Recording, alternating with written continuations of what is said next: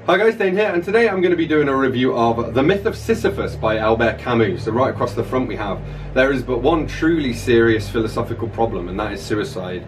This is a non-fiction book on philosophy by the great Camus. I'm going to read you the blurb, then I'm going to go through and check out some of my tabs, and then I'll share my overall thoughts and rating at the end. So, inspired by the myth of the man condemned to ceaselessly push a rock up a mountain and watch it roll back to the valley below, the myth of Sisyphus transformed 20th century philosophy with its impassioned argument for the value of life in a world without religious meaning.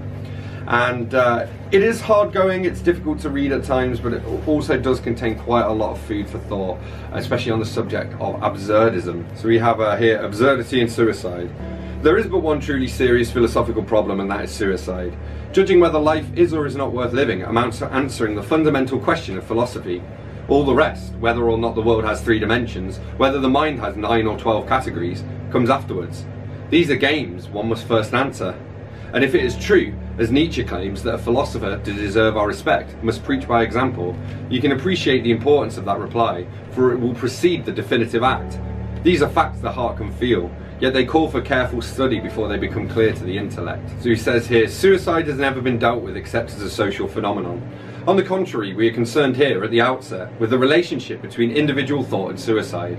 An act like this is prepared within the silence of the heart, as is a great work of art. The man himself is ignorant of it. One evening he pulls the trigger or jumps. Of an apartment building manager who had killed himself, I was told that he had lost his daughter 5 years before, that he had changed greatly since, and that experience had undermined him. A more exact word cannot be imagined. Beginning to think is beginning to be undermined. Society has but little connection with such beginnings. The worm is in man's heart. That is where it must be sought.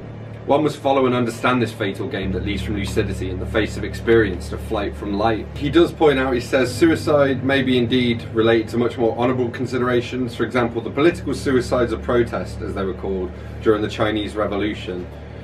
He says, in a sense, and as in melodrama, killing yourself amounts to confessing. It is confessing that life is too much for you, or that you do not understand it.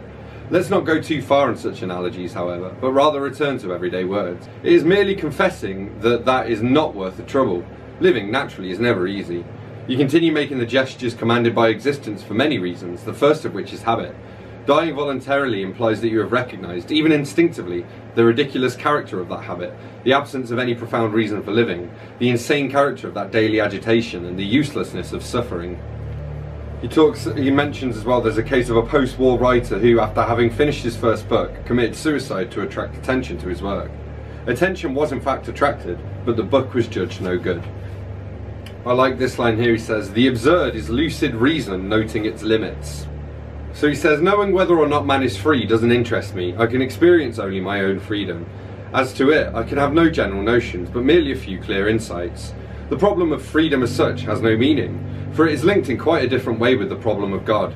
Knowing whether or not man is free involves knowing whether he can have a master. Absurdity peculiar to this problem comes from the fact that the very notion that makes the problem of freedom possible also takes away all its meaning.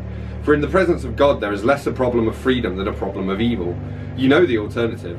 Either we are not free and God the all-powerful is responsible for evil, or we are free and responsible but God is not all-powerful.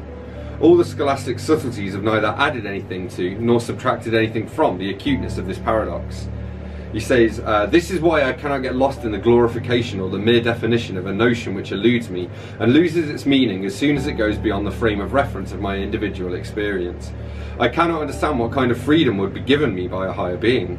I've lost the sense of hierarchy. The only conception of freedom I can have is that of the prisoner or the individual in the midst of the state. The only one I know is freedom of thought and action. Now if the absurd cancels all my chances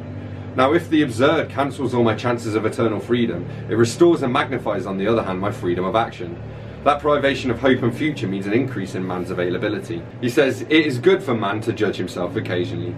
He is alone in being able to do so. He says, a man is more a man through the things he keeps to himself than through those he says. He quotes Nietzsche as well, saying, art and nothing but art. We have art in order not to die of the truth. And then towards the end he has a great essay on Franz Kafka, which is great, especially if you've read The Castle and or The Metamorphosis. He says, the human heart has a tiresome tendency to label as fate only what crushes it, but happiness likewise, in its way, is without reason, since it is inevitable.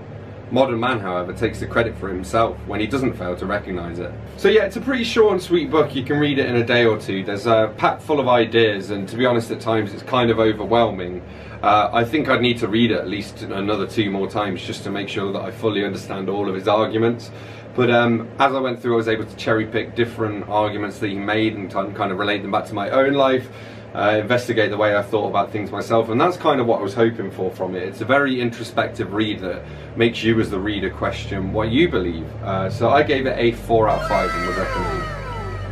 So there you have it, that's what I made of The Myth of Sisyphus by Albert Camus. As always, don't forget to let me know in the comments if you've read this book, and if so, what you thought of it. Hit that like button if you've enjoyed this video, hit that subscribe button for more, and I will see you soon for another bookish video. Thanks a lot, bye bye.